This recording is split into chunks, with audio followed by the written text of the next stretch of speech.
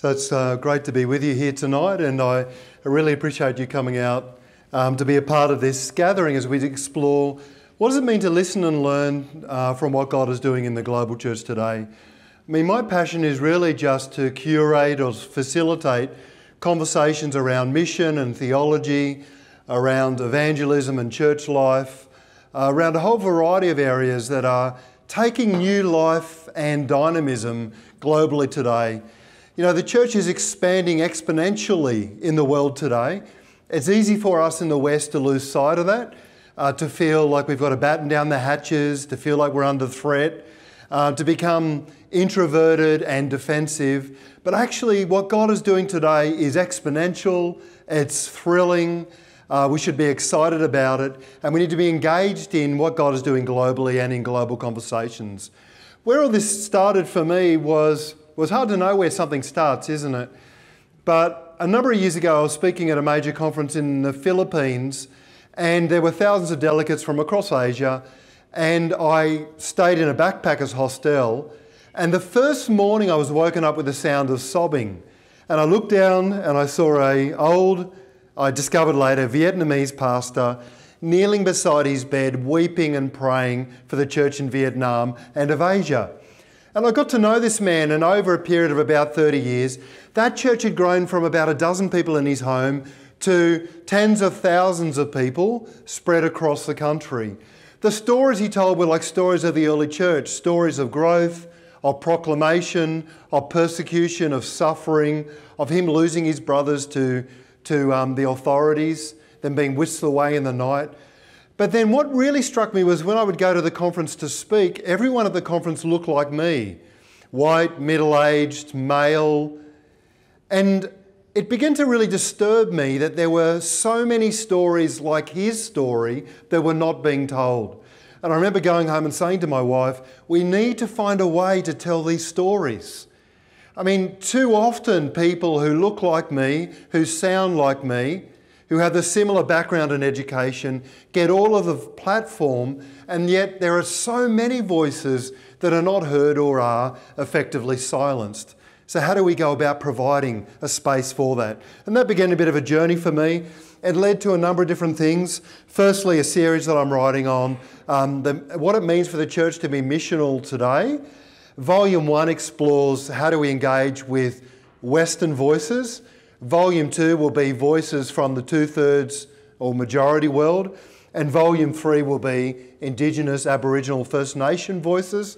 And then I published this book, Global Church, engaging with about 150 thinkers from Asia, Africa, Latin America, the Middle East, the Caribbean, and so on, First Nation, Indigenous context, asking what can we learn?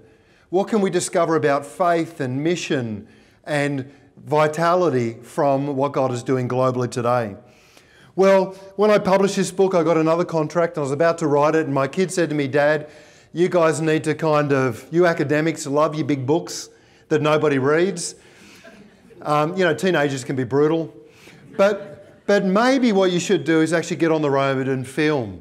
Anyway, I tossed that around. I won't give you the whole story, but theologians don't usually like to be too creative, but under the power of the Holy Spirit and the constant badgering of my children, I decided to get on the road. I had 6 months study leave, and I got on the road for 6 months and travelled around the globe interviewing Christian leaders. I did 100 interviews at that stage. Now I've done about 300. Africans, Asians, Latin Americans, across the Middle East, right across the world, particularly focusing on voices that are not often heard, asking them to tell their story so that we can listen to that story. My passion is a global conversation.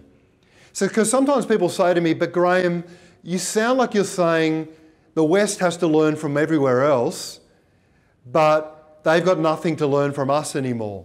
And all I'm really saying is actually that sometimes it's time to stop listening to the voices that are always heard and listen to the voices that have been underrepresented or silenced or not listened to enough. Secondly, what I'm saying is that I'm thinking about and I'm trying to achieve a global conversation where we learn from each other, where Australians are learning from Kiwis, where Kiwis are learning from Africans and Africans are learning from Asians.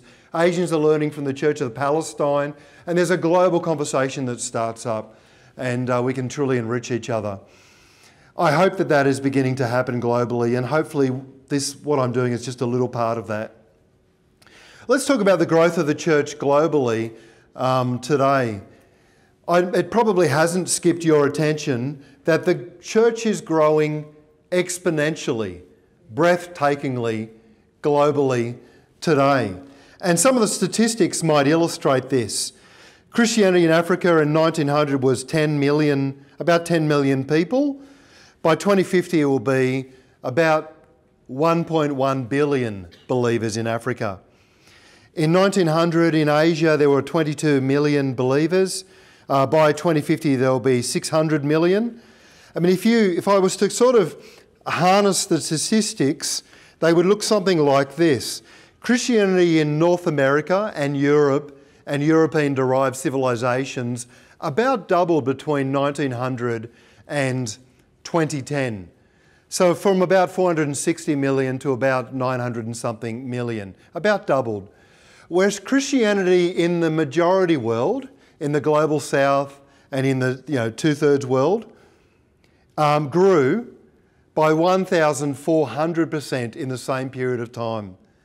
In fact, by 2050, the church will have grown. The church in the majority world will have grown by 2,500% between 1900 and 2050. The numbers are actually staggering and should give us pause. And it's not that the church is in decline globally today, it's that the centre of gravity of Christianity has inexorably shifted. And yet the church in the Western world has had trouble keeping up with that or coming to terms with what that really means for us today. Philip Jenkins concludes, we're currently living through one of the most transforming moments in the history of religion worldwide. Over the last 5 centuries, the story of Christianity has been inextricably bound with that of Europe and European-derived civilizations, above all North America. Until recently, the overwhelming majority of Christians have lived in white nations. Over the last century, however, the centre of gravity of the Christian world has shifted away from Europe southward to Africa and Latin America and eastward towards Asia. Today, the largest Christian communities on the face of the planet are in those continents today. Take China, for instance. By 2030, maybe at worst by 2050, there'll be more Christians in China than in the United States. And in fact, if Christianity continues to grow at its current pace in China, before long, there'll be more Christians in China than in all of the US and in Canada combined. You may know, for instance, that there are more Christians in Indonesia than the whole population of Australia. Now, it's true that Indonesia is a very populous country, and so you've got to look at what is that relative number compared with the entire population. But we sometimes forget the extent of the growth of Christianity, even in contexts like Indonesia. What does it mean for us to understand that afresh? And the 3 groups that I'm particularly interested in us listening to are the majority world church. Now, I don't use third world because I think that it's sort of pejorative.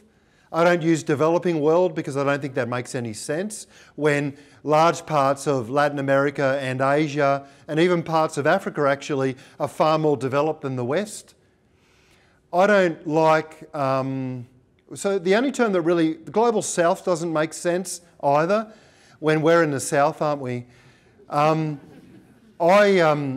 think majority world makes most sense. The majority of the world's population today are in these contexts, and the majority of the church is in these contexts. These shifts that are going on will not change, and the church has got to pay attention to them. So I'm concerned with largely the majority world church, the church in diaspora, the immigrant church. Some would call it the immigrant church, but I'm an immigrant to Australia myself. The church of the diaspora, and the church of First Nations, Aboriginal, Maori, Indigenous populations and what God is doing amongst those groups. And I'm particularly interested in these three groups because these are the groups where God is doing something extraordinary, but we're not paying enough attention to them. Take the Church of the Diaspora, for instance. Baptists in New South Wales and the ACT, where I come from, New South Wales and Australian Capital Territory, we like to talk about the fact that we're growing. But what we don't tell you is that we're growing by acquisition.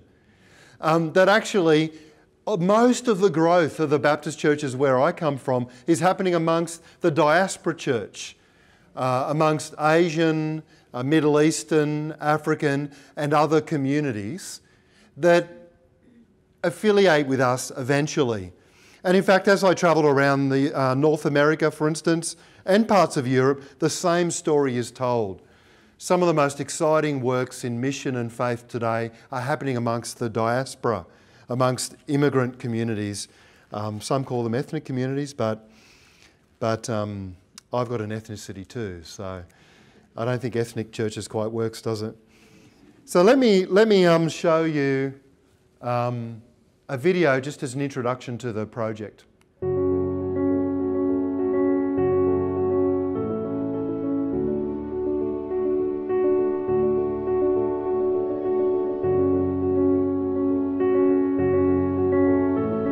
But they don't have the urgency where the problem is at. And what they're doing is accommodating that. That's what the prisons are doing.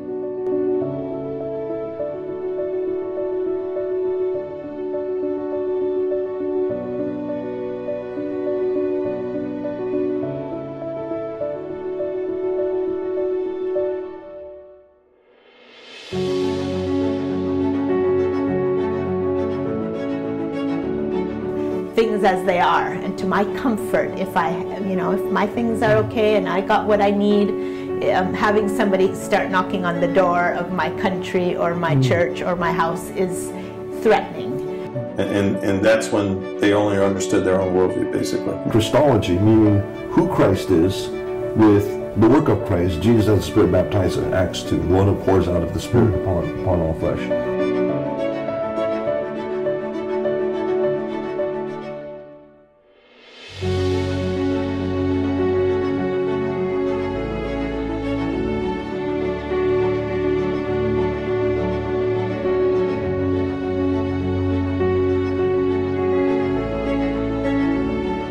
Graham Hill's Global Church Project invites often unheard voices from around the world to enter into a powerful conversation about the shape of integral mission in the 21st century. It's an invaluable resource for deepening and broadening our understanding of the very future of the church. I don't know of any other source that provides as comprehensive a picture of the global church in mission as the Global Church Project. And in a sense, taking it even a step further into the reconciled existence. In the same way that we talk about the Spirit dwelling. We should understand it's a neutral value. The sheer range of gifting, the sheer range of potential, the church is propelled forward by that. The diversity of voices represented here demonstrates the complexity and yet unity of the body of Christ around the world.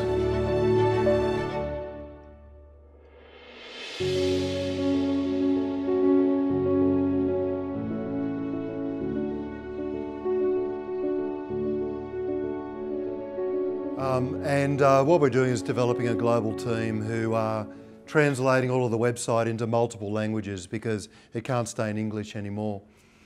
I've given you some statistics and I want to start to talk about some takeaways. What do we learn? Over the next 15 minutes, I just want us to explore that for a moment. I'm not suggesting that everything that is happening outside of the West can be easily transferred into Western contexts. I'm not suggesting that we should do that uncritically.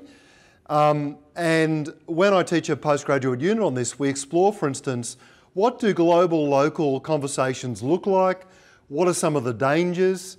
What kind of posture do we need to embrace in order to do that well?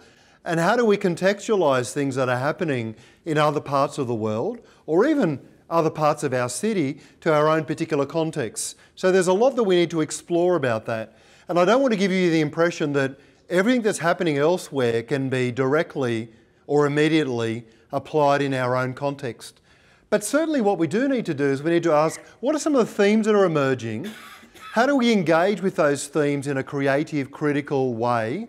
And then how do we contextualise them and apply them into our own contexts with some courage and discernment, humility and prayer? So let's have a look at some of the themes that are emerging over the next 15 minutes, and then I'll talk about some of the applications further. The first thing that strikes me is that growing churches emphasise mission and evangelism. There is no mission without the church, and there is no church without mission. And it's time for us in the West, I think, to fully appreciate what it means to be missional churches. Now, as I travel around the globe, one thing that really strikes me is the passion and the enthusiasm for mission today. I spent some time with some friends in Korea, for instance, at a prayer meeting. I went along to that prayer meeting I was asked to speak at, and I turned up and there were thousands of people at the prayer meeting. It wasn't the kind of prayer meeting that I'm used to. But during that prayer meeting, people would get up and tell stories of their mission into other parts of Asia. Now, I've got to admit to you that, you know, when you travel globally and you listen to other cultures, you discover your own unexamined prejudices and bias. I've got to be honest with you that I had some prejudice about Korean mission. I was a bit suspicious that they were too readily repeating some of the problems of Western mission. So I went with some suspicions, but then actually sitting in that prayer meeting, listening to the passion for mission, listening to people unpack the ways in which they'd given up so much, sacrificed so much, taken so many risks, I thought I was listening to stories like those that would be recounted in the book of Acts. And it reminded me that wherever the church is growing globally, people are passionate about mission and being mobilised for mission today. The second lesson I think we discover is that renewed churches emphasise the Holy Spirit and renewal. See, in the West we've tried to pull apart too much, I think, programs and proclamation from moving in the power and the presence of the Holy Spirit. What does it mean to do a missional pneumatology and a pneumatological mission? What does it mean to do mission in the power and the presence and the vitality of the Holy Spirit, but also to press into the work of the Holy Spirit in a way that empowers us and emboldens us and enthuses us for mission? Julie and Wansuk Ma in their research in Asia suggest, for instance, that wherever the church grows organically, it's almost always renewalist. It's almost always dependent on the power and presence of the Spirit. And I think in the West, and I'm speaking now as an evangelical, reformed evangelical, we're too suspicious about the power and presence of the Spirit, and we need to rediscover this in fresh ways. There are negatives that we need to be aware of, where there's often renewalism going on. There can be things like the prosperity gospel and so forth, but there's also life and vitality, boldness for witness. Dependence on the power of the Spirit is not something that we should be afraid of. It was once said that what the West calls Pentecostalism, the rest of the world calls Christianity. And we've got to be very cautious, I think, before we're too readily suspicious of the work of the Spirit. Spiritual churches emphasise prayer and community. What would it mean for us to live in the power of prayer the way that we once did? Now, if you look at the history of Christian movements and revivals, they're always birthed in prayer, aren't they? Always. And then when I look at the life of the prayer life of the majority of the church in Australia today, when did our eyes become dry? When did our hearts become cold? When did our prayers become dead? When did we start relying on programs and strategies?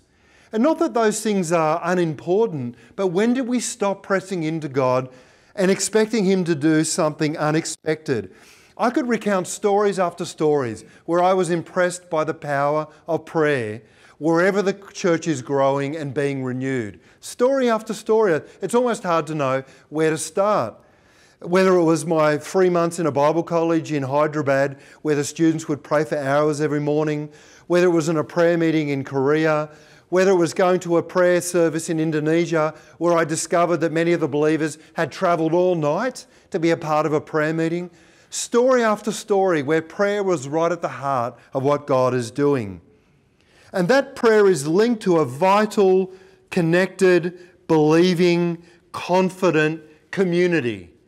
We wonder why we don't know vital community and mission, because prayer, community and mission are deeply connected. You'll discover I've got many hobby horses. I'll try not to give you all of them in one sitting. Multiplying churches emphasise intentional church planting as another key thing. It's hard to know where to start here, and I'll try not to labour it too much, but I think we need to birth fresh church planting movements that do so with careful consideration and planning, but with an ability to step out in trust and risk. I was interviewing a pastor in Nairobi, and I was saying to him, how do you know when a pastor is called to be a church planter? And he said to me, I don't really understand the question. What do you mean? And I said, well, you know how you've got pastors who do pastoral care? And then you've got people who actually are called to church planting. How do you differentiate them? And he said, what kind of pastor doesn't plant churches? Now, I'm not suggesting that that's automatically transferable to Sydney or to Auckland, but what I realised, and this is what happens when you have global conversations, I realised that my whole way of seeing pastoral ministry and church planting had been very narrowly defined around my own context and experience.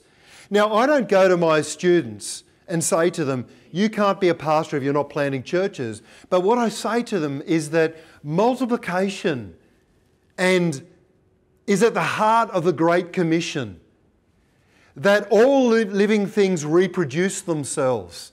And your role is to reproduce disciples, missional initiatives, church plants. We need to become church planting movements again. This is on camera, so I'll be cautious what I say. But I'm connecting with large churches in Sydney that have grown very big but have never ever planted another church. And I'm saying to them two things often. Firstly, when are you going to plant? Okay.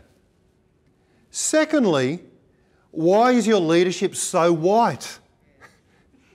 You know, why doesn't your leadership look like your congregation? Anyway, that's another story.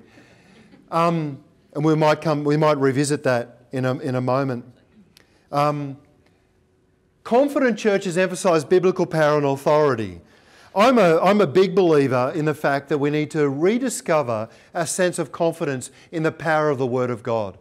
Now, I don't think that's there are dangers in this, and if we had more time, we could explore some of the dangers of a too literal reading of Scripture. But when you travel through parts of Asia and Africa, you discover the fresh confidence in Scripture and in the gospel that comes out of a ready identification not only with the biblical world.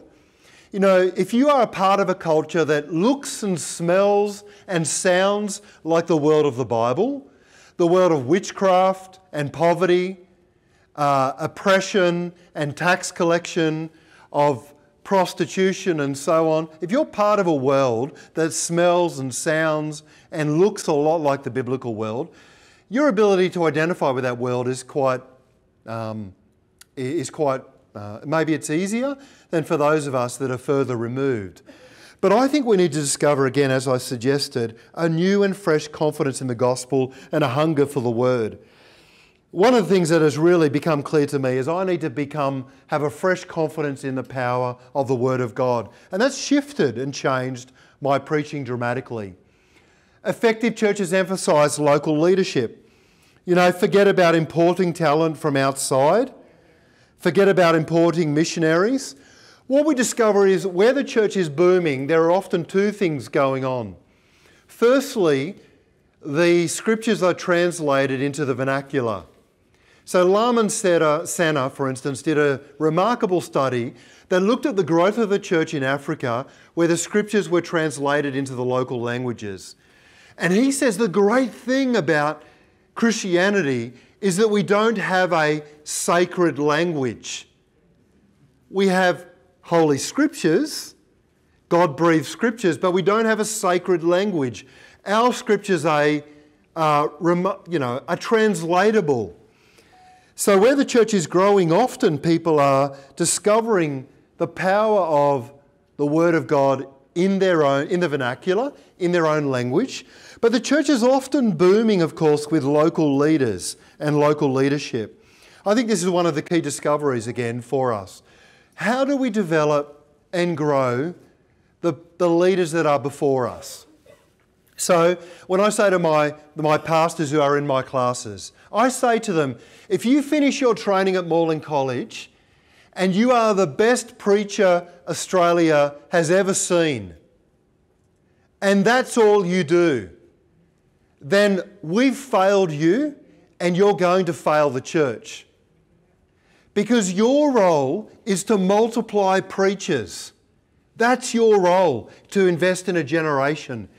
If we develop you and you're one of the best pastoral carers Australia has ever seen, and all you do is go to a big church setting somewhere and wow people with your gift in pastoral care, then you're failing that church. Your role is to multiply pastoral carers and a generation of pastoral carers. This is one of the key things we're trying to impress upon a generation of Baptist leaders, that your key role is to equip and build up, multiply and empower the next generation and to pass on the baton. One of the ways you do that is by modelling the gift, used well, but that's not the only way you do it, of course. And I think this is a big lesson for us. Again, where the church is growing quickly in parts of Asia, Africa and elsewhere, local leadership needs to be developed, often rapidly, so that they can keep up. Inspiring churches emphasise the priesthood of all believers. If you were my congregation, one of the lessons I learned, I think, is this. Where the church is growing really quickly as well, you can't rely on ordained and trained and accredited people. You just can't. Firstly, because you probably don't have the resources or access to the kind of theological education that you need. But secondly, you're just growing too fast. So where the church is growing rapidly, you have to empower the whole body. The priesthood of all believers has been a notion that has been stubbornly resisted in congregational life in Australia. Baptists like to talk about being congregationalists and about empowering the laity, but we love nothing more than watching our paid pastors do all of the work. We need to discover again, what does this doctrine mean for us?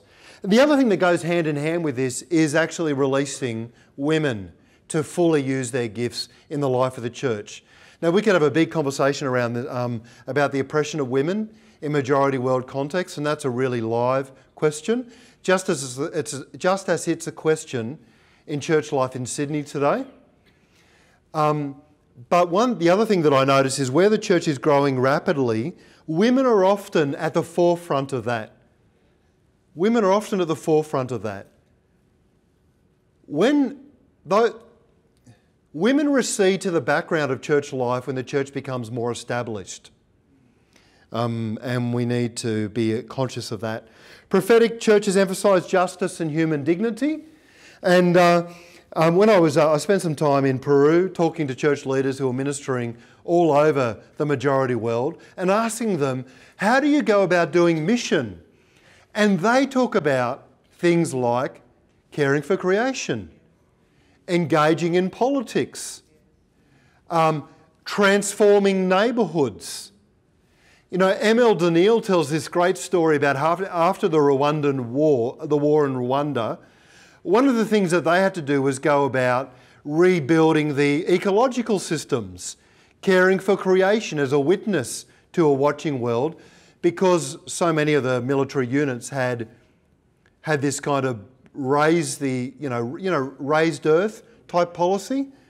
One way of you don't just rape the population when you come through, but you also rape the land in order to oppress your enemies. and to deal with them harshly. And M.L. Daniel says, you can't do witness unless you care for creation. How can you go about being the people of the gospel without rebuilding communities, neighbourhoods, and the earth in that context?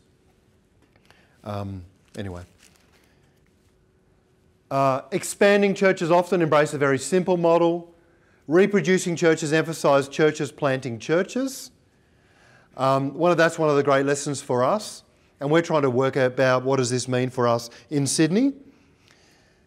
Denominational bodies and agencies can facilitate and help, but church movements happen when churches plant churches, often resourced and encouraged from the outside. Healthy churches emphasise rapid reproduction. Impacting churches emphasise whole of life, faith and mission, which is what I've suggested. Forget the old dichotomies of proclamation and social justice, caring for creation and so on. All of those dichotomies make no sense. And often when you're moving around the church in parts of Asia and Africa and Latin America, and you begin to talk in language that sounds very polarised, very either or, very much about dichotomies, people don't understand what you're even talking about. What does it mean to embrace a gospel that unites things that should never have been pulled apart? The spiritual and the secular, proclamation with doing justice, politics and prayer, business and ecology. Wherever we emphasise community, mission, discipleship, justice, ecology, equality, we pull these things back together again. An integral, holistic, lived mission and life, church life. Then we address the needs of the whole community. Then we are truly people of the gospel of Jesus Christ. And finally, maturing churches emphasise contextual theology, faith and mission. We could talk a lot about that, but I guess the main thing I want to emphasise here is that sometimes I hear people say, but hold on a second, when you go to parts of Asia or parts of Africa or whatever, all they are doing is just repeating Western theology. And I think that that is true. But I often remind people, when I go to Bankstown in Sydney, or when I go to Hamilton outside of Auckland, how many communities are doing contextual theology today? Like, before we get too critical of the church in a part of Asia, how many churches are actually doing rigorous contextual theology today? What I'm discovering more and more is that where churches are maturing, they're giving space for believers at grassroots level to explore what it means to be people of the gospel in their own particular context, in their own particular way, in light not only of their own tradition and of the scriptures, but in light of what God is doing globally. That's what contextualisation is all about. And I try to help pastors learn the skills of helping local communities do contextual theology. What are some practices that emerge out of this? Let me race through some key practices. The first practice is this. We need to be a people who firstly reimagine the church. Reimagine the church as the new humanity. Ephesians chapter 2 verse 15. The new humanity in Jesus Christ. Emmanuel Katongole tells the story of the Rwandan genocide. And he says, how is it that believers who once worshipped together hacked each other to death with machetes in the very same buildings that they once worshipped together in? And he says, the thing is that the Rwandan church is just a mirror to the Kiwi church. It's just a mirror to the Australian church. Whenever the people of God lodge their identity in something other than being the new people, the new creation in Jesus Christ, one new humanity, whenever they see themselves as Jew or Gentile, slave or free, male or female, to use Paul's words, whenever they see themselves as Hutu or Tutsi, Palestinian or Messianic, Kiwi or whatever, whenever that's our primary identity, it's not that God obliterates those identities, but whenever that's our first and primary identity, then we commit the same sins. We need to reimagine ourselves. The problem with the church in the West today, it's in fact a global problem, is that we have a deformed, dysfunctional, disfigured social imagination. Here I'm echoing or riffing off the words of others. We have a disformed and disfigured social imagination, and we need to get back to the biblical imagination. The good news for us is that Paul identified the same problem in the early church. We need to reimagine what it means to be the church. We need to renew lament. And by that I mean that we don't know how to lament.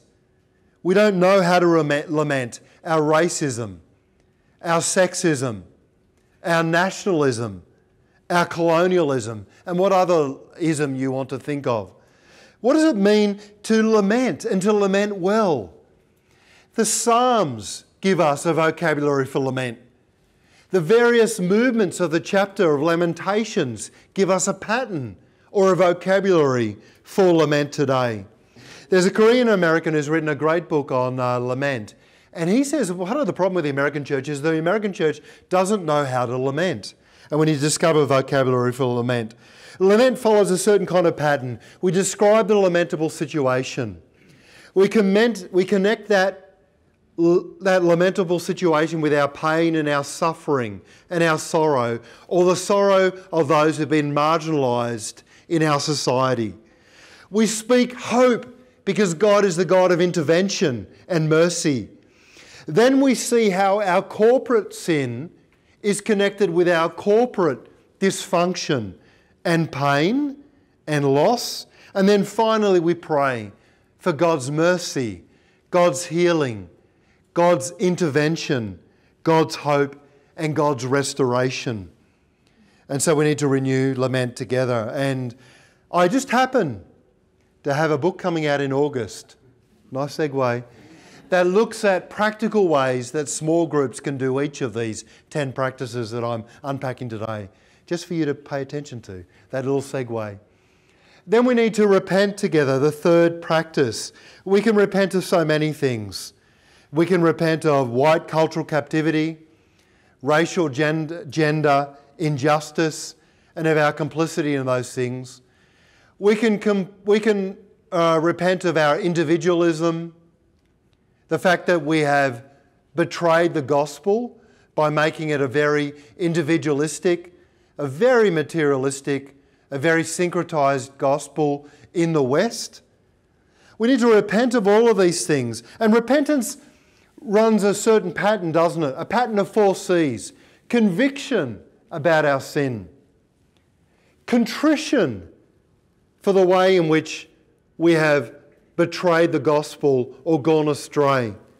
The third C, a commitment to living a new way, the way of the people of God, the way of the Sermon on the Mount, the way of the kingdom of Jesus Christ, the way of the gospel.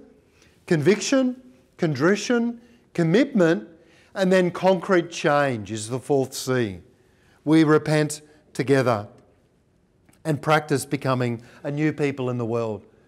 The 4th, there is 10 practices. The 4th practice is relinquishing power.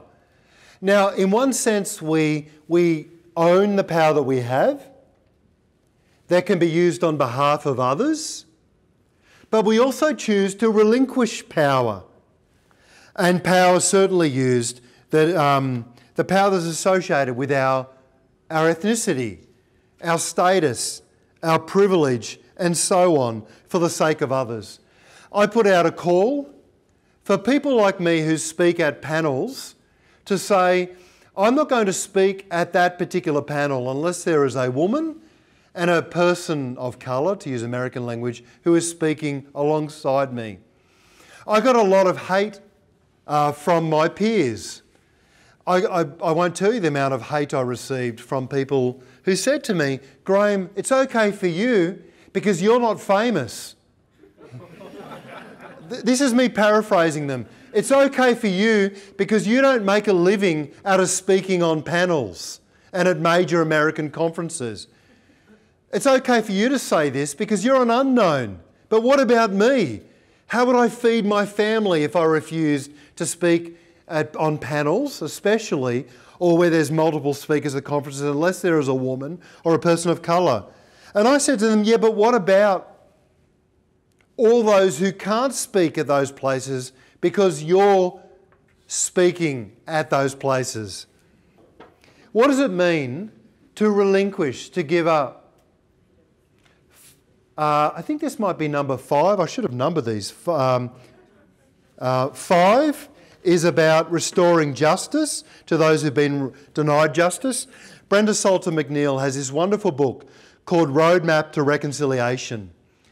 And she says that we will never restore justice to those who've been denied justice unless we go through 4 steps. And she used the acronym CARE.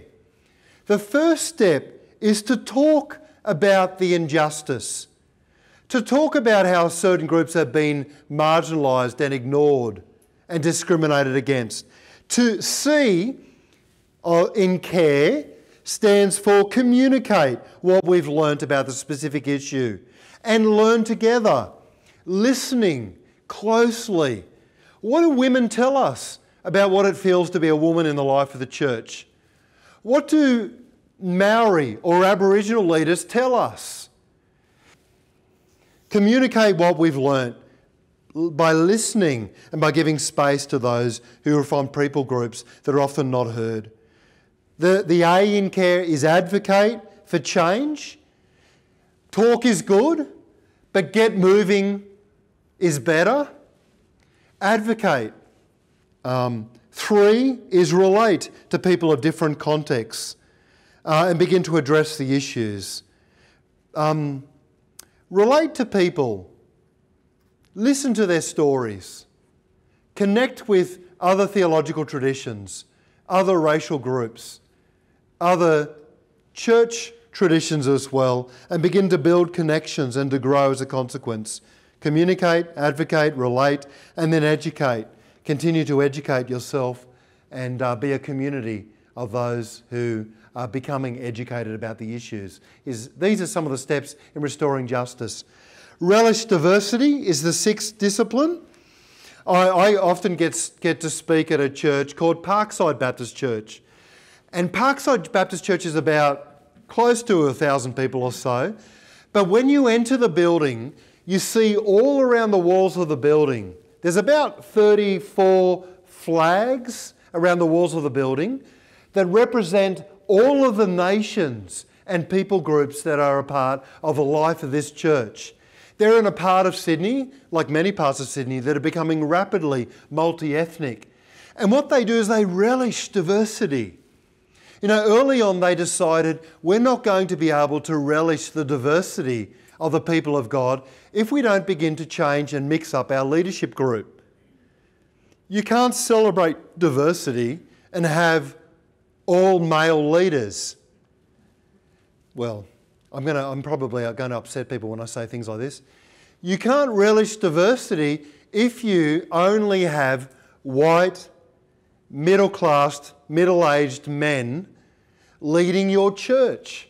And so what they decided is they needed a leadership team that reflected not only the people groups in the life of the church, not only the language groups, but also what's happening in their broader community. And that's made a big difference for them as a church, I think, and we could talk a lot more about this. Moving away from ethnically segregated churches to fostering diverse, multi-ethnic, multicultural ones. Fostering cultural intelligence. Committing to welcoming and fostering and relishing diversity, racial, theological, physical. How many people who come from a mentally or physically difficulties are a part of the leadership and ministry of the life of your church? And reshaping the leadership team. Some ways we can do this. We're almost there. The 7th habit is to reinforce agency. Too often we remove people's agency and voice. Agency is all about giving people the opportunity to exercise free, unfettered, independent voice and choices. How do we seek out the minority and the marginalised groups in our midst and give them a chance to have a genuine voice? How do we talk about our own prejudices and unconscious biases? How do we advocate for those who've been silenced? How do we listen to the global and the local church? How do we get involved in movements where that can happen? Reconcile relationships is the 8th practice through repentance, forgiveness, justice. There is no reconciliation where justice is not done. I spent some time interviewing some Christian leaders in the Palestinian territories. And when I talk to these Palestinian leaders, I talk to Aim al-Nasser, you walk into the cave and all around where generations of Palestinian Christians, going back to the Ottoman Empire, have worshipped God. And you walk into the caves and all around the caves are painted words of peace and reconciliation. We refuse to be enemies.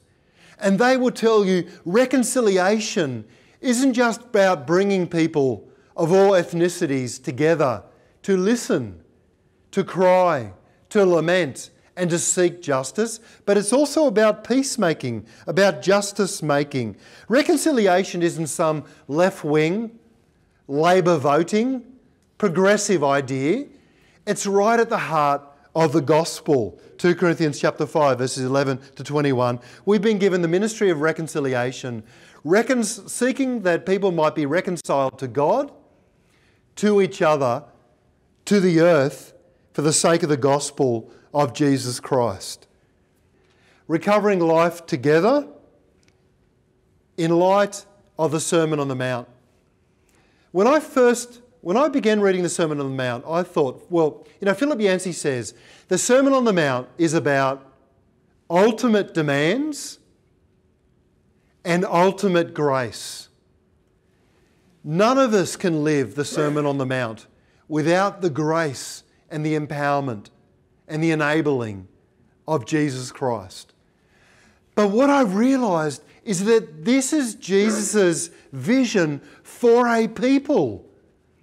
I realised to my horror that I read the Sermon on the Mount in a very,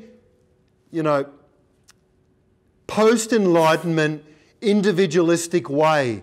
When I read it, I think to myself, how can I live like this? That's a very individualistic Western way of reading the Sermon on the Mount. This is Jesus' vision of a blessed, distinct, righteous, just, reconciling, virtuous, enemy-loving, wise, alternate people. It's a new way in the world lived together. And suddenly when you read it like that, you read it differently, I think.